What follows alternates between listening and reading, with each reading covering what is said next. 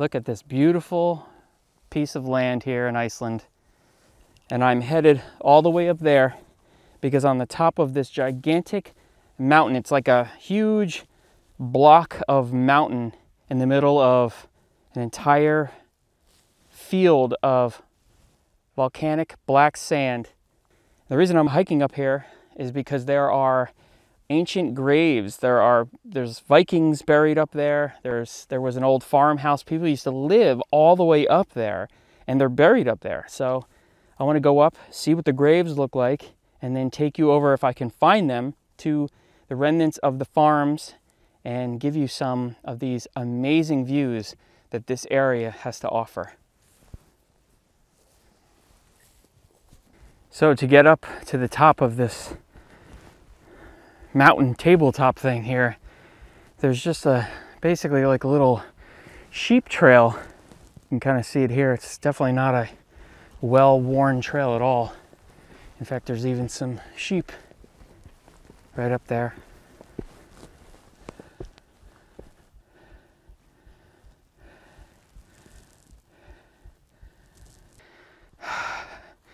Climbing these little trails is strenuous, but I think we're almost there to the first burial ground up here. But look how beautiful it is. Reminds me of the Sound of Music almost. Just rolling hills. Once you get to the very top, you know, once you get on top of this place, it's just very beautiful hills. Just to give you an idea of how far this trail is. That's one lone person, and they're a few miles away. So we have made it to the very top, and this place is amazing, full of incredible views. This is, I guess, the marker signifying that you're at the top, and then this square here, this is the one of the burial sites. Probably the most interesting thing here, other than the magnificent view, is this primitive burial site. Now look at this. This thing is super old. It says, "Here lies the Viking," and his name, I can't even really see that. I can't pronounce that anyway. And it says, what is it? Oh, the first settler of Iceland. And the very bottom it says, killed circa 875 AD. It's pretty cool to come and see an actual Viking's grave. I think that's pretty awesome.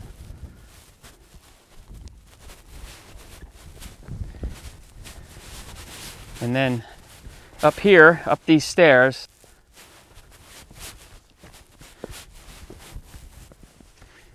these are much newer, and I thought there were 3 graves. There are actually 4, 1919, 1939, and 1906. And they're buried here on this square raised cemetery, I guess you could call it, or burial area. And there's a guest book that you can sign. Gästebok. I'll show you. So this is the sign in the guest book here, and they're from different languages all over the world. Canada, Wisconsin.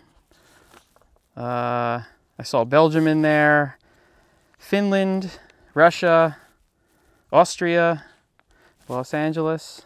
So of course I'm going to put my own note in here. So if you come up here, look for it, and you will see it in here.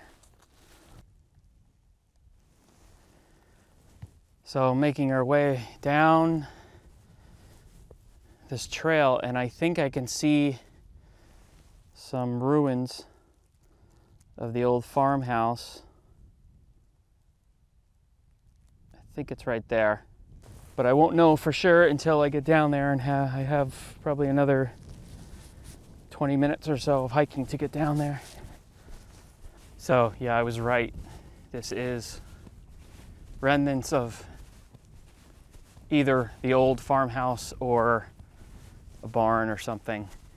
So to give you some history about this place, there was a farm down below, not on top of this thing that we're on now. And sometime in the 1800s, there was a huge volcanic eruption and a massive flood which destroyed the farm. And then sometime later, the farm was brought up here to the safety of up on top of this thing. Now the people that lived here throughout the years are the ones that are buried up on top. Not that Viking. The Viking was way, way, way before. But there was a man named Marcus, his wife, his brother, and their kids are also buried there, but they don't have a gravestone. They're just buried in there with the family. So I believe there are actually 5 people buried in that square. And this is what's left of one of the farmhouses. There's a couple different houses up here. This looks like it was a pretty good sized house for being back in the day. Old farm equipment, maybe like an old drill press or something. I don't know. Oh, and it has one of these in here. So some kind of tool.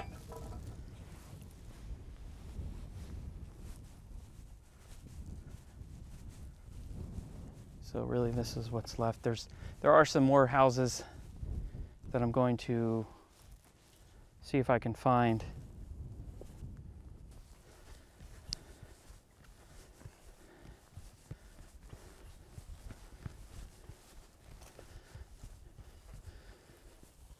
Well, this looks like, who knows? I don't know if this was... Is this his house? This doesn't strike me as any kind of a barn or anything like that, because they had the grass roof with the slate or the flat stone on top of it, which has caved in. So this was probably someone's home. Maybe that Marcus's place. So this maybe was just, if that's a home, this was someone's front yard. Imagine mowing the lawn out here with this view.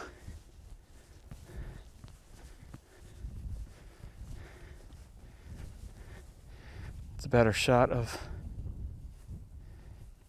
the inside of that place and the original house we were just at in the background. All right, so that little area just to the right of what looks like a cave, which I think is a cave. When I was there just now, I was panning over and showing you what the land looks like, and I happened to see another little house. So I came over here, and just getting up here now, I think this was that man Marcus's house. Very simple house, and go inside it. It's a little tight. And this is it. Nothing crazy. But one heck of a view. Now that's actually sand out there, the dark part. You would think it's the ocean, but the beach here is super, super long.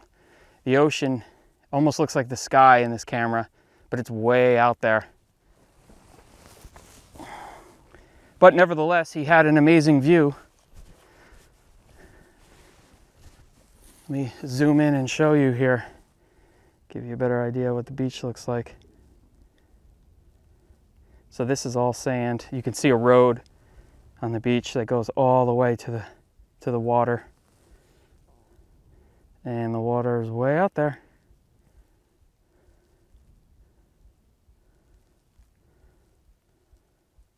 So here's a view. This is the very top of that mountain plateau thing that we're on.